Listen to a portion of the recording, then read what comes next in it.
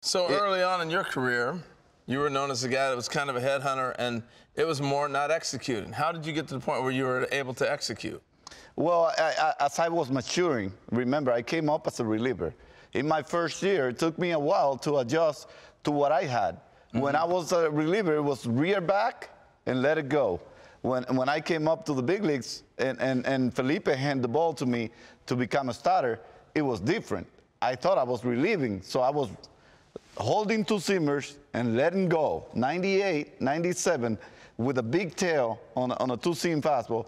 So show people at home a two-seamer, what it's going to do. What's the action look like? Well, a two-seam is hold pretty much like that, but since you keep the longer finger on top of that seam, it's going to pull the ball a little longer. So by the time you release the ball, you're pulling it this way, and that seam will bring the ball over to move to the inner part of a right-handed hitter and away from a lefty. Yeah, it's going to be tailing away. And normally for guys like me, who are three-quarter, I had a tail even on the four-seam fastball. So what I was able to do was simplify my bullpen sessions. Okay, well, let's show us. You want to show us? Yeah, okay, of course. Keep telling them at home what you're talking about.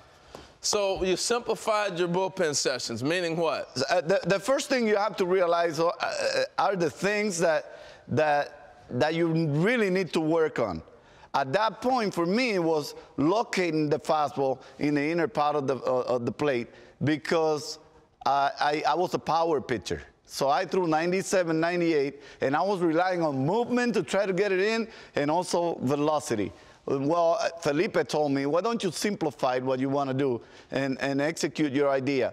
The idea Felipe told me was, why don't you use cross-seam fastball that will get there and will get by anybody if you elevate it enough? So a cross-seam fastball, just like you did with the two-seamer, show them at home what that's supposed to look like coming out of your hand. Well, see, we call it cross-seam fastball because you come across three of the seams of the ball if you have a hand pretty much on average like mine. This is a cross-seam fastball, and it's called a straight fastball. Mm-hmm. For me, it was never straight. I always had a little tail on it. but this is what the ball does, and it allows you to hold the ball a little bit better. If you hold a two-seam, it's a lot easier to slip off your fingers. When you hold the cross-seam fastball, it allows you to hold on the bottom and hold on the top. Now, as you release the ball, you hit the ball at the end with the tip of your fingers. You get this rotation. Yes. So simplifying it, so you eliminated the two-seamer, went with the four-seamer.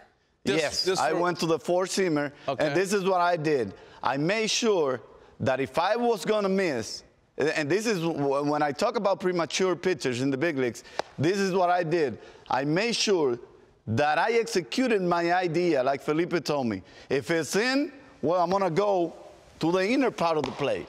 Even if I miss, to this side, I'm executing my idea. Now, if it's away, I'm just going to make sure first that I'm hitting away. If I don't hit away, I'm failing. I'm not executing my idea. So what I did was go away from the plate. It doesn't matter how far, but you are executing what you meant to do. You're executing your own ideas. Now, throwing the ball over the plate wasn't really difficult. You just have to let the guy hit if you want to hit. But when you're asked to throw the ball to this side, okay, see, there, I'm supposed to throw the ball right here, and I miss this way. That ball's hit.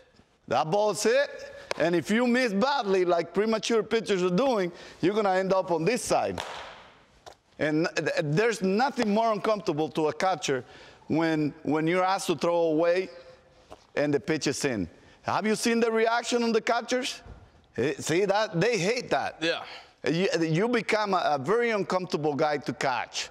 That's why some other guys that are called effectively wild normally throw no-hitters, and they do a lot of stuff like that. It's because when they're asked to throw away, they miss on this side with movement, and you don't know. Guys like me, who actually executed, sometimes gave an advantage to the hitters because they knew I was going to hit away when I wanted to.